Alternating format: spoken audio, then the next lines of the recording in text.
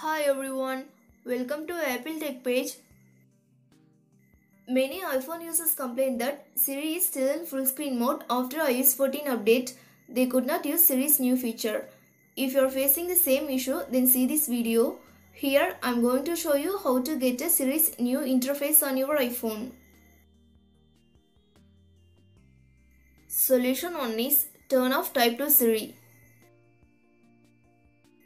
To do this, go to Settings app. Next, tap on Accessibility. Now scroll down and tap on Siri. Here, disable Type to Siri, then use Siri option. You will get a new interface.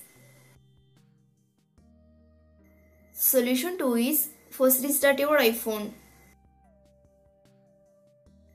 If you are using iPhone 8, 10 and 11 series and iPhone SE second generation, then do the following steps to first restart.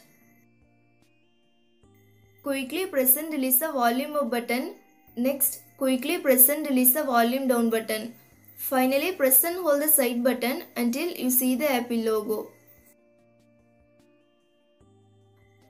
If you are using iPhone 7 and 7 Plus, then do the following steps to first restart. Press and hold the sleep or wake button and volume down button at the same time until you see the Apple logo. If you are using iPhone 6s Plus and earlier models, then do the following steps to first restart. Press and hold the home button and side or power button at the same time until you see the Apple logo. Solution 3 is reset all settings. If you do reset all settings, this will delete your all customized settings to default settings like notifications, alarm, brightness, wallpaper and etc. But none of your personal data will be deleted like your messages, mail, photos and videos.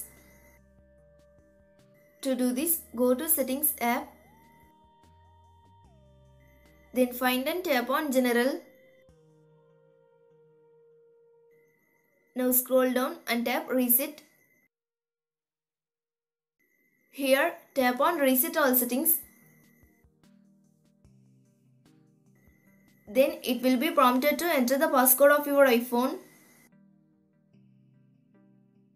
Tap Reset all settings to confirm this process. Thanks for watching this video. Do like, share and subscribe to Apple Tech page.